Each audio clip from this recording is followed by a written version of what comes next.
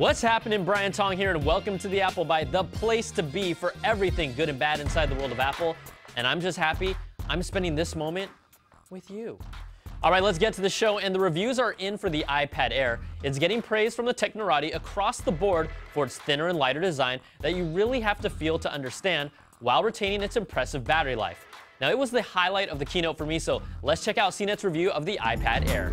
Hi everybody, I'm Tim Stevens, and this is the 5th generation iPad. It's the biggest refresh to the iPad since the 2nd generation came out. In fact, it's such a big change to the design that they've gone ahead and changed the name. So, meet the iPad Air. It still has the same 9.7-inch Retina display up front that you've seen in the 4th generation and earlier generations of the iPad, but this generation is critically 20% thinner and 40% lighter. That may not sound like big numbers, but actually it is a very noticeable difference. When you pick up and hold this tablet, it's incredibly light and incredibly thin, much more so than before. It really feels great, much more close to the iPad mini than indeed to the 4th generation and the previous generation iPads that came before. It has the A7 processor, which we just saw introduced in the iPhone 5S, which is a 64-bit chip, which gives really great performance. We've actually seen noticeable improvements over the 4th generation iPad, which itself was quite a performer. Now we've got the same selection of ports as before, which is basically just one port, the Lightning port on the bottom of the device. We do now have stereo speakers, which is great. However, they're both still located on the bottom of the tablet. We would have liked to see one of the speakers situated on the top so that when you hold it sideways and watch a movie, you'll get proper stereo separation. Overall, we're really big fans of the new iPad Air. It's nothing really that drastically different over the 4th generation, but the thinness and lightness do make it much more of a portable tablet than before. You barely will even notice it in your bag. In terms of the competition, it certainly does stack up pretty well in terms of specs and performance. However, it's still a fairly expensive tablet, starting at $499 for the 16GB version and going up $100 each as you go to 32, 64, and 128GB. If you like the 3G or LTE versions of the tablet, you can get those for an additional $130 each. Again, pricing very similar to the 4th generation iPad. Thanks for that deep dive, Tim. Now, just in case you wanted to see if the Air lives up to Apple's claims that it's about twice as fast as the 4th gen iPad, John Poole of Primate Labs posted the Geekbench 3 benchmarks for the new iPad Air, revealing Apple's 64-bit A7 processor running at 1.4 GHz and scoring a 1465 in the single-core test and a 2643 on the multi-core test. Now, facts don't lie, and truth be told, with these specific benchmarks, it's over 80% faster, and this is really the most impressive iPad yet, even without Touch ID. Except, they should still call it the iPad Pencil.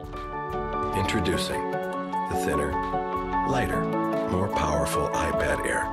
And, you know, it's a good thing Walter White was able to do the voiceover before, well, you know. Say my name, Heisenberg. All right, Apple announced their financial results earlier this week for the 4th fiscal quarter of 2013.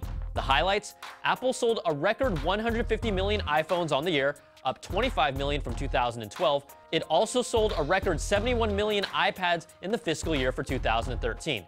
Now the lowlights: Apple sold just over 16 million Macs, its lowest total since 2010, and 26 million iPods, its lowest since 2005. Now, there's always some nuggets of info to pull out from the Q&A session afterwards. There have been plenty of reports that claim Apple's Retina iPad mini will be in short supply, and when Tim Cook was asked the question, he said he was unclear whether the Big A will have enough supplies to meet the demand. Translation, guys, it will be in short supply. Now, Cook didn't give a firm release date, and it's still set for November. You know, that's also known as Movember, the month-long event where people grow out their mustaches to raise awareness for prostate cancer. And, you know, I'm thinking of growing out one too and never shaving it until the Retina iPad mini comes out. And that could be a long time. Now, Tim Cook was also asked how Apple plans to address the lower price segments of the smartphone market, and he said, "We're selling the iPhone 4S as our entry offer. We sell the iPhone 5C as a mid-tier and the 5S. Our goal is to have growth across the iPhone." Okay, Tim, that answers that. And Cook also confirmed, because really, he can't stop talking about the fact that Apple still plans on introducing new product categories within 2014. And yes, we know those two categories are a TV and Apple's own smartwatch. Now, sticking with the iWatch talk, according to the Korea Herald, LG is reportedly close to a deal with Apple to provide OLED displays for their upcoming wearable bracelet that can tell time. Now, the report also says that Rytech subsidiary Right Display will be the key supplier for the rumored 1.5-inch screen, with LG being the second supplier.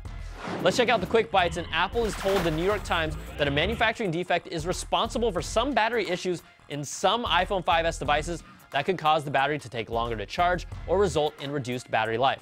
The Big A wasn't specific about the number of phones affected, suggesting that it affects only a few thousand, but they will replace the defective 5Ss with new ones. And Apple is sending a set of Mac Pro posters to a few members of the press, including CNET's own Scott Stein in New York. Now, here he is posing with them, both of them, and I'm not jealous at all, because who really needs a really cool limited poster on their wall of a Mac Pro? Nope, not me. Not jealous at all. All right, that's going to do it for this week's show. Send me your questions and comments to the applebyte@cnet.com or tweet me at Brian Tong. I'll get to as many as I can. Thanks so much for watching. We'll catch you guys next time for another Bite of the Apple.